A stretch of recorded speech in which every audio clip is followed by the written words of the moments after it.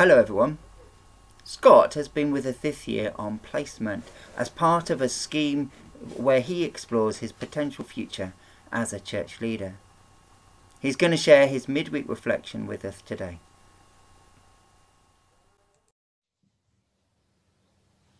We are living in unprecedented times in lockdown. We are coming into our 9th week of lockdown.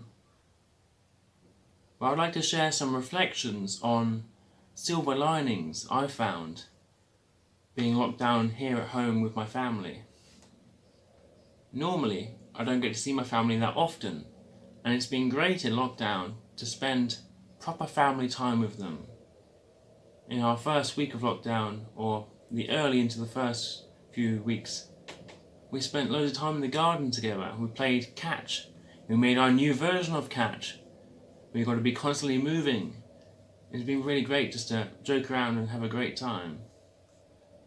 But also it's been good to see my older sister, who normally is an analyst for the Department of Work and Pensions in London. She's normally away for long periods of time. I don't get to see her.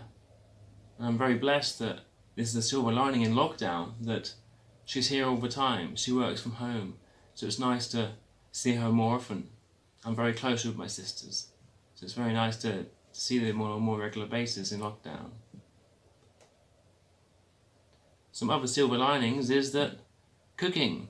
Normally when I'm in Southampton on placement, I cook all my meals. Being at home, wait, don't have to cook anymore. My parents cook again. It's great. There's one burden off my mind. Or last week, my hair was getting way too long. It was starting to look more like the Fonz or Elvis Presley. Really, really big hair. So I thought, it'd be great to have a haircut. So my mum was up to the challenge. She got the needlework scissors, and I sat outside and she went for it, and it's okay. It's alright. Hair's still there. I'm not bald. That's a bonus. That's great. These are real positives of lockdown, that I've had to really enjoy real family life that I wouldn't have the opportunity to if we were still back at work as usual.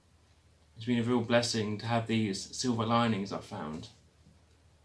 But I also like to be aware that I'm very grateful for my family and where I am, because I know a lot of people are less well off, and that they've been shut up in a small flat with young children, and that must be a lot harder than if living a family where everyone's more grown up. Or those who have been really affected by the coronavirus, those who have lost loved ones, those who have friends and got more frailer due to it, and it's had a real hit on their families.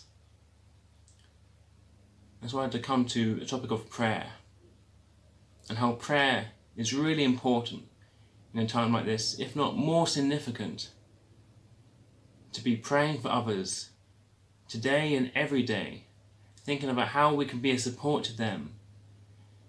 If we can call around our friends and family, see how they are, talking to them pastorally, seeing how they are, having a nice conversation with someone.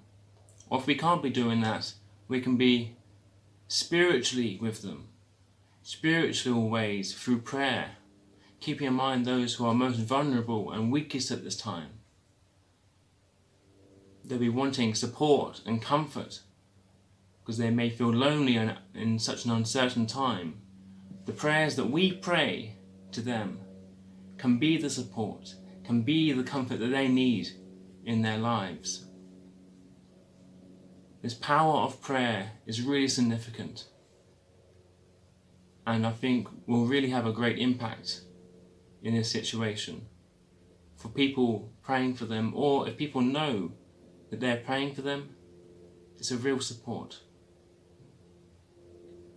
We ask God to help us in this time to continue to be steadfast in prayer. Let God be with us when we're praying, no matter where we are, no matter what we are doing. We should be connected as the church, connected always, and connected through the body of Christ. though we are in a hard situation and the power of prayer is really significant, we should also look to the silver linings and the positives and the blessings that God has with us in a situation like this. God bless.